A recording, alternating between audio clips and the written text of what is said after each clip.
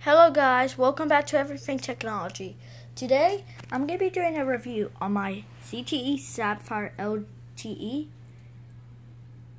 And yes, I got this from my brother recently, and he got it from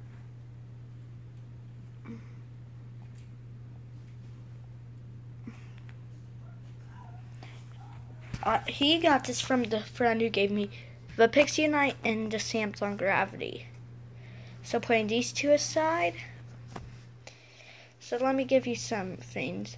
It has a nice texture back, and it's pretty thick compared out with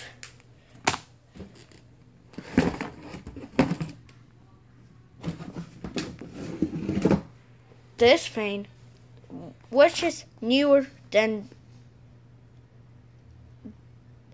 This is newer. This is newer than this. So, I'm going to show you. This is pretty thick by comparison.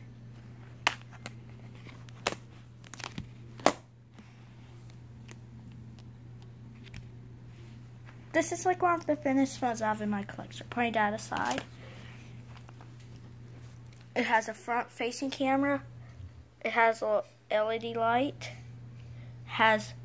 It's from Q-Link. Has a 1,500 milliamp hour. I think 1,600 to be exact. Has a micro SD card slot for those micro SD cards. Sorry about last week's video. I didn't have one. So it's good to be back.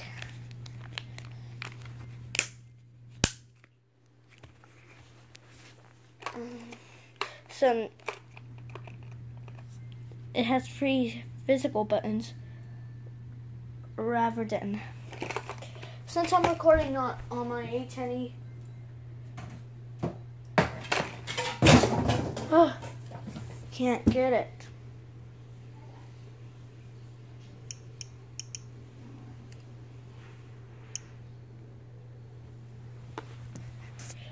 Which has soft buttons on the screen.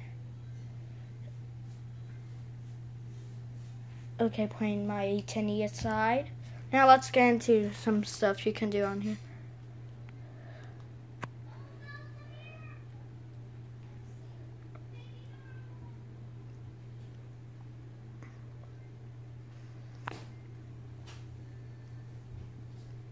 When I got this thing, it came with Android 7.11.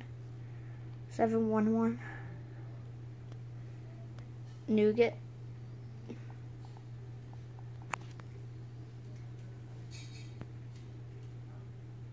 It'll lower the exposure a little bit. Too high. Okay, that's perfect exposure.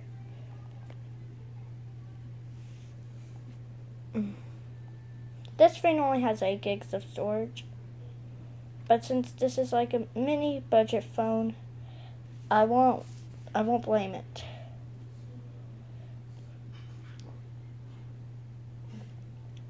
This thing has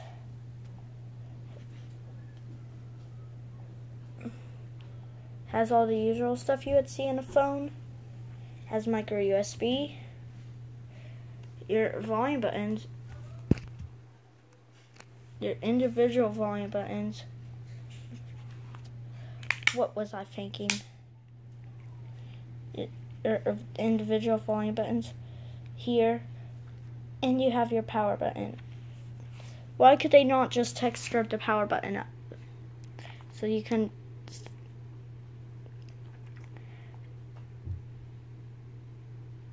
Sorry, it's raining outside.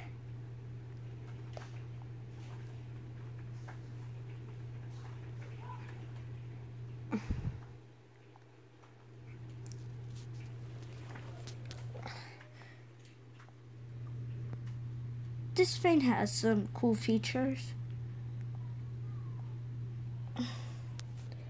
It's just a generic Android phone with cool stuff.